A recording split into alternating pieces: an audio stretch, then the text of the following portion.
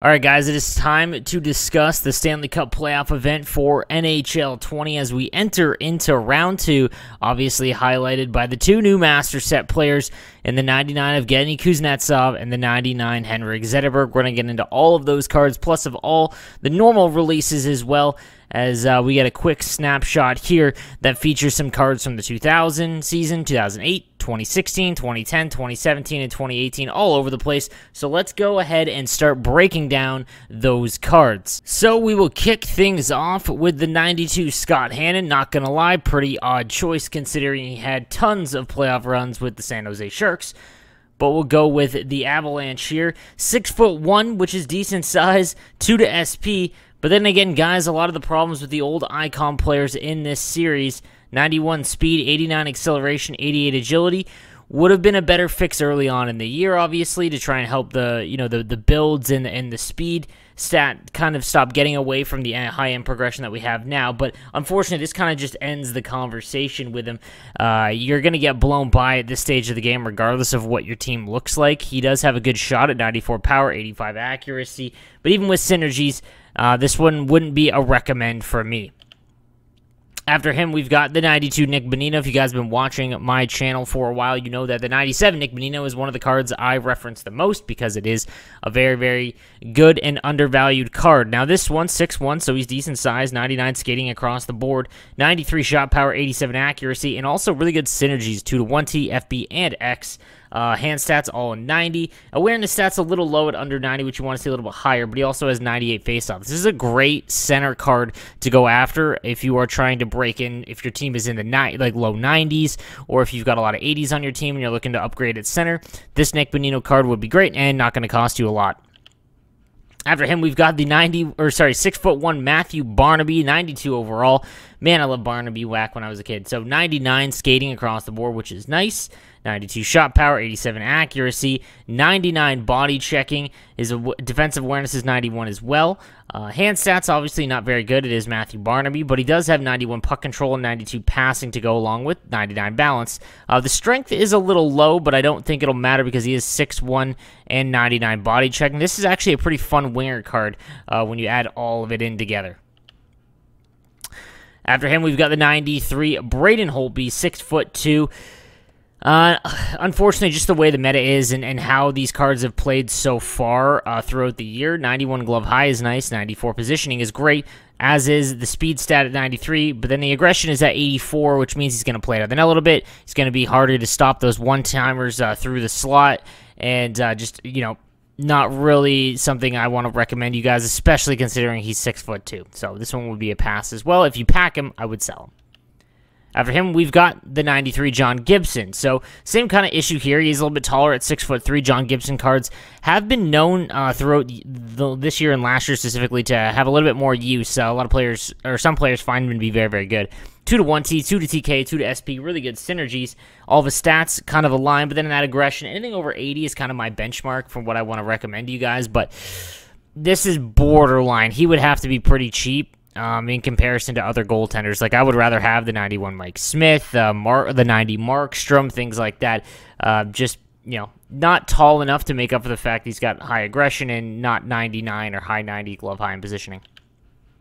Then we've got the 94 overall Chicago Blackhawk Christopher Stieg, 5'11", so he's just at or slightly below the decent height in NHL 20, 99 skating. His shot in the low 90s as well, hand stats all 93. Not a bad winger card at all. 2 to 1T, 2 to FB, 2 to DK. I think there are better options, but if we take a look real quick at what he's going for in the auction house, depends if a lot of been pulled or not, as this is early.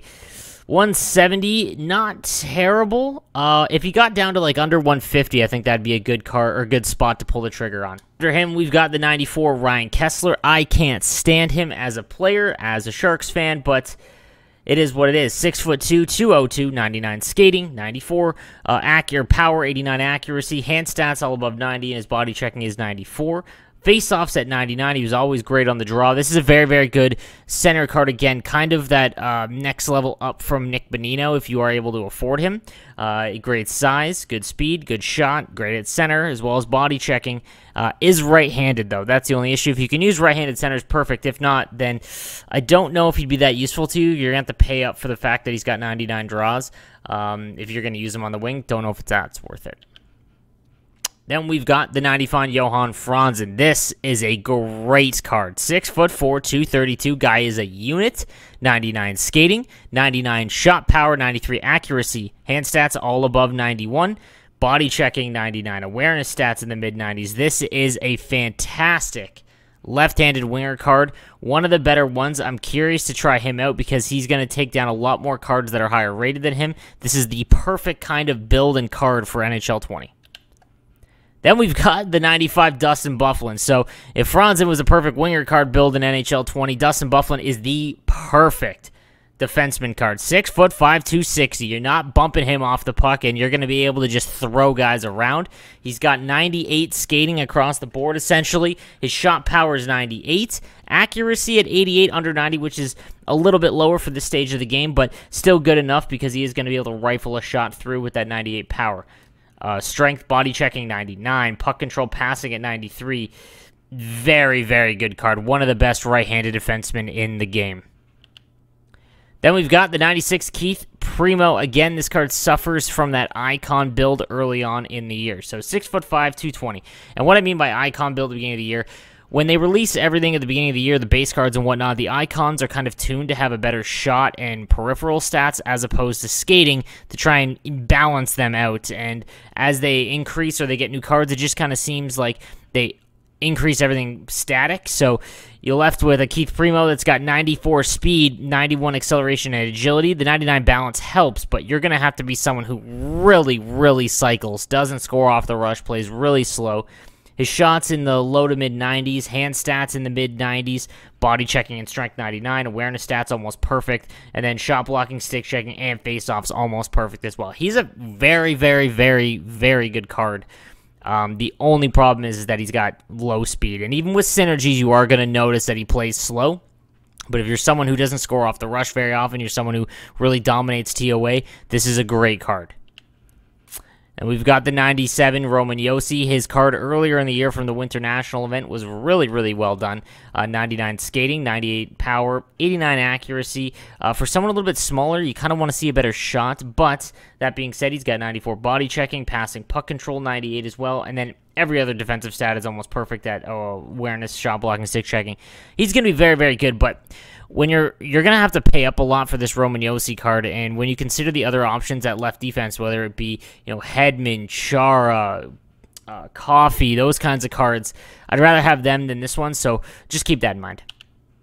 Then we've got the 98 Connor McDavid. Connor, unfortunately, has suffered quite a bit this year just because of how the game plays, but there has been better options at the ultimate high end. Obviously, Connor McDavid is a great card, one of the best, but obviously, if you were talking sentiment, we'd rather have the 99 Kopitar just based on how the game plays. But 99 skating, almost perfect shooting, almost perfect hand stats. Body checking 89 is rough. Face-off's only 92, so this is going to be a winger card. So keep that in mind when you're kind of building your team or seeing if he's worth the investment. Like I said, there are cards that I'd rather have over him, like the 97 Yager, for example. But obviously, he is an endgame card. I've heard bad things, or I've heard people, the high-end people in the game, high-end players, kind of just move away from him this year. And then we enter the master sets. So, the 99 Henrik Zetterberg. I called this one on stream. I figured that there would be a Red Wing, and they don't like doing duplicates in master sets this year, so I figured that the Zetterberg would get a card. 99 everything. Like, there is no holes in this card. He has an insane amount of synergies. The only knock is he's 6 foot, but that is besides the point because he's literally almost perfect. So we're going to get into the value of him in a little bit, but this is one of the best centermen in the game. And then finally, we go with the Evgeny Kuznetsov, 99 overall. This card looks awesome. I love the card art for this series. Again, there's really no holes except for the fact that Kuznetsov is 100% a winger at 88 faceoff. I'd love to see that a little bit higher, but regardless, he is going to be one of the best left-handed winger cards in the game for the remainder of the game. So let's get into all of the costs and sets and whatnot as it pertains to this event. So just to kind of recap the sets and whatnot, guys, please avoid doing these ones.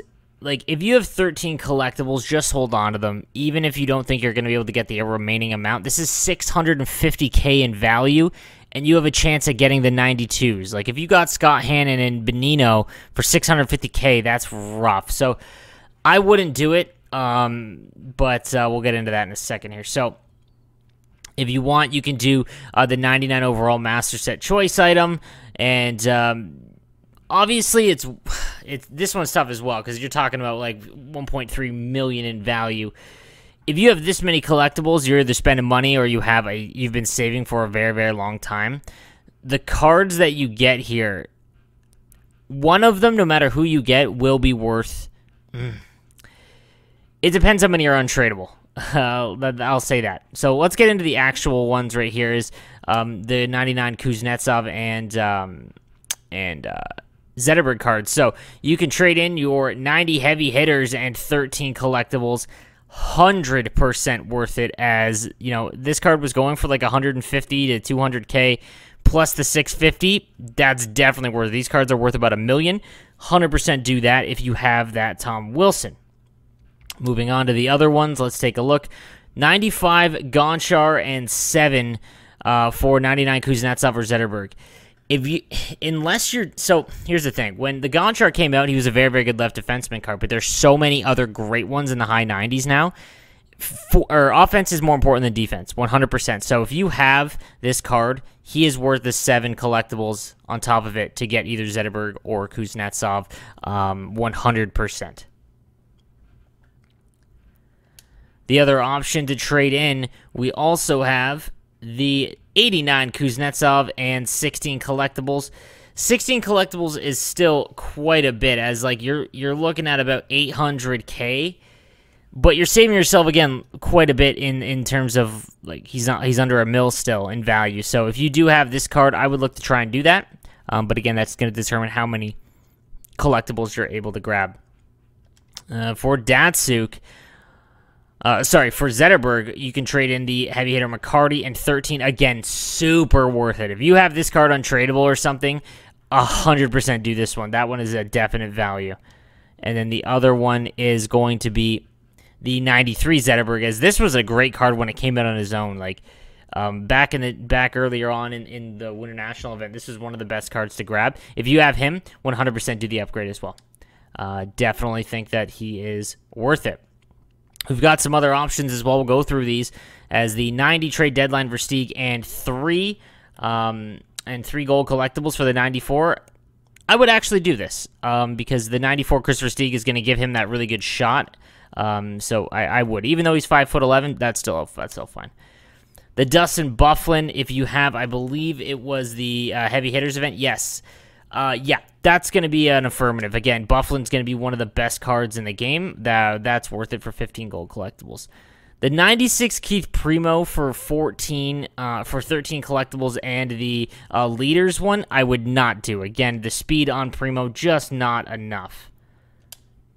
92 Barnaby is going to require 12 gold collectibles, and the 84 wouldn't do it for this one, unfortunately. Just, there's no point. If you have that many collectibles, go and save them for a Master Set player. And then work towards, obviously, the choice one. So, I hope this helps, guys, in terms of the new sets and whatnot for the second round of this event. Let me know what you think in the comments section down below. And please subscribe, as you will receive daily Hockey Ultimate Team content right here on my channel. Have a good one, guys.